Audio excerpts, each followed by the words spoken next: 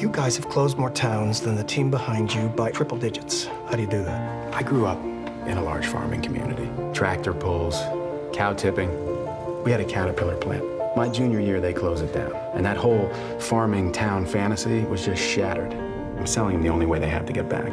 I am happy to announce we will be bringing natural gas to McKinley. I can't believe this is right outside the city. It looks like Kentucky. 2 hours outside any city looks like Kentucky.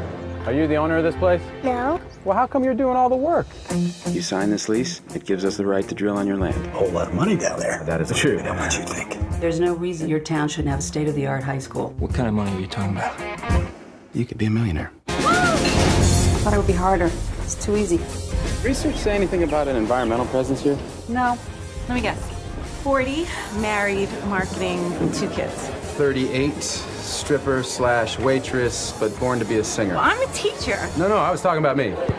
Hi, everybody.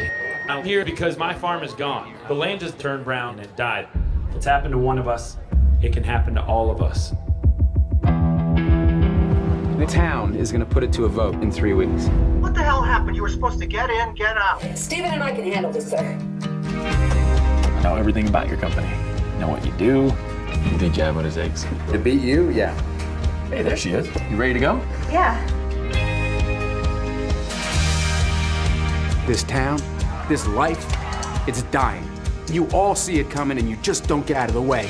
We're not fighting for land, Steve. We're fighting for people. You ain't ever gonna get what you came here to take from me. I don't even like the fact that you're here trying.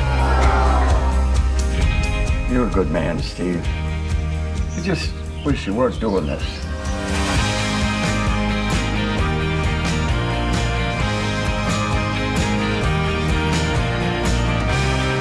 We're a $9 billion company. Do you know what we're capable of? Do you?